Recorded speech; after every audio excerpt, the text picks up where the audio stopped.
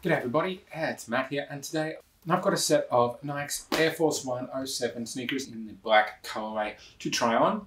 Now I've got a size US men's 12 because I was told that these tend to run small and to go up a size. So we'll see how that goes. That's a UK 11. And I was told I should try these because they're meant to be pretty comfortable and good for being in all day. So let's open this up, check them out, and see if they actually are. So this is the Nike Air Force 1 in all black. These ones are made in India. They're a lace-up basketball inspired shoe. And we have these subtle all black Nike swoosh logos on both sides of the shoe. We also have on the back the Nike Air emblem on the heel there. And coming down, we have the Air wording around the side of the sole. We have this Air Force 1 AF1 tag on the laces there. And of course, on the outsole down the bottom, we have the Nike logo there in the foot arch. So these have a full leather upper, then that iconic Nike Air patterning in the toe box to serve for breathability. And of course, also a couple of holes on both sides of the foot there to also help with that breathability. So in addition to being a leather upper, we are a textile liner. The tongue is not fixed in place at all, and it is quite a thin tongue, but there is quite a bit of padding around the ankle here, so that should be very comfortable. Moving down to the insole is the Nike Air insole, and it actually has two matching logos in these shoes. So in the right shoe we have the Nike Air Force 1 logo there, and over here in the left shoe we have this Since '82 logo down there. So that is the Nike Air insole, which is meant to be pretty comfortable. Then of course a foam midsole before coming to the rubber outsole. So this outsole is obviously basketball inspired, and so we have a couple of pivot points on both the ball of the foot and the heel, as well as a grip pattern that is intended to help with grip on the court. Now they are quite a flat bottom shoe, again basketball inspired. That is helpful for grip and pivots and all of that sort of thing. It is quite a nice looking shoe, and being all black, this one, it could certainly pass for a work shoe or anything like that as well, and could be one with a lot of outfits. They do come in a lot of different color options as well though. From the top, they look quite narrow, which I believe is part of why they recommend going up a size. So let's put these on and see how they actually feel, because that's the most important thing at the end of the day, isn't it? So first impressions of them on is they definitely are narrow. However, lengthwise, there is quite literally a ton of room in that toe box area. Like that's the end of my big toe, just so you can kind of see that point. And so it's easily over a good finger's width. So definitely didn't need the extra length, but from a width perspective, I do think that was probably a good move going up a size. So definitely something to keep in mind. If you have a broad foot, you probably are going to want to go up that bit bigger. In terms of comfort, they're a very rigid shoe. There really is not a lot of flex in them, which does come partly with that sole and that all leather construction. They're not super heavy, which is great. However, I'm not convinced about that Nike Air insole. It is okay, but it's not anywhere near as cushiony as I had expected it to be. The longer I wear them, the more I feel like around this top here, as much as it is cushioned in around there, it is very firm around my ankle. I find it actually digs in just up the top of the tongue there, which is not great. I would expect though that being a leather upper, these would start to stretch out a bit with wear and adjust to your foot shape, and that should make them more comfortable.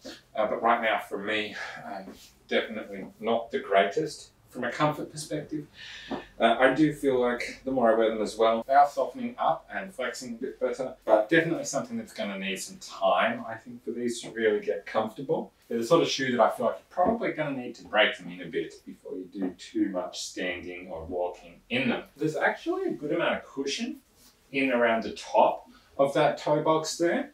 And that's something that you don't see a lot, but it does add a lot of comfort to your toes when you're lifting the shoes around. And that's probably a throwback to basketball inspiration, where you do have a lot of impacts on those toe areas. Now they certainly are very grippy, but at the same time, I feel like they do pivot well around those pivot points.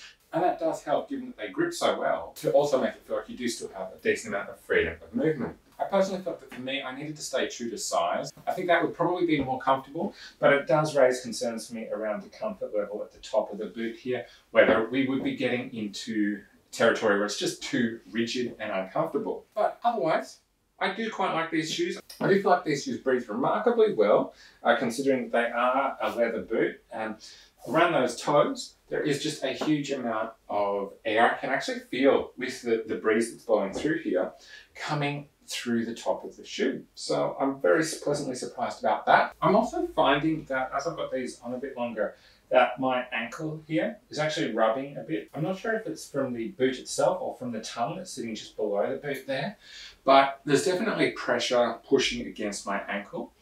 And so I feel like the way they sit for me is just a little bit high on my ankle there. I think it either needs to be a higher boot so that it comes over my ankle more, so my ankle sits under the cuff there, or it needs to be just a little bit lower for me.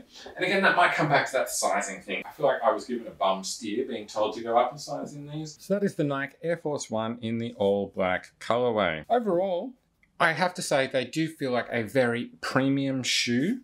The laces even feel thick and soft, and they feel like they're quite premium compared to a lot of laces that just feel like they're cheap and nasty and thrown on at the last minute.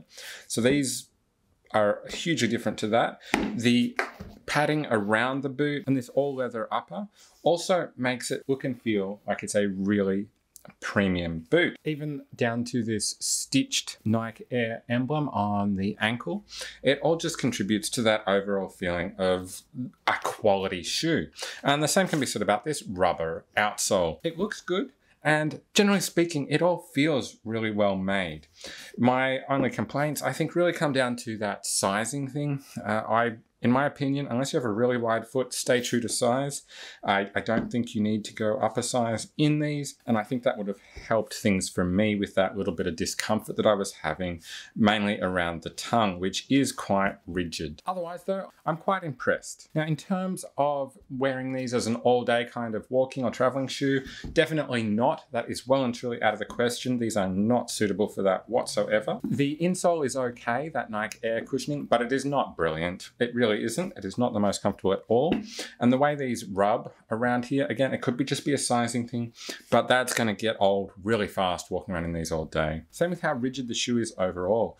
This solid flat outsole combined with that leather upper, it's just really stiff. Like even by hand here, I can barely get it to flex. So going back to my basketball days, I think this would be great as a basketball shoe. It certainly feels the part. And it feels like it's really locked onto the ground, and it's actually going to protect your foot quite well in basketball up to that ankle point, but that is not the same thing that you want for all day walking and traveling. It's too rigid, it's too uncomfortable, and there's just not enough cushion in it. So probably a good pick for intermittent day-to-day wear, but certainly not for traveling in. So that's it for me for now. For more information on these and pricing, check out the links down in the description.